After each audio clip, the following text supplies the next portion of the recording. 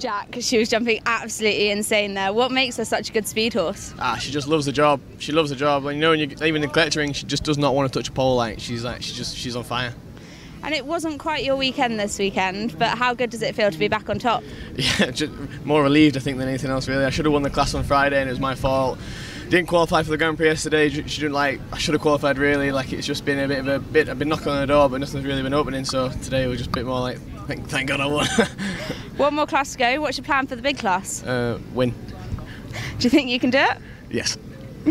Okay, so yesterday we were on grass, today we're on sand. You've got all options here at Tops International Arena. Just how incredible are the facilities here for a rider? Yeah, no, fantastic.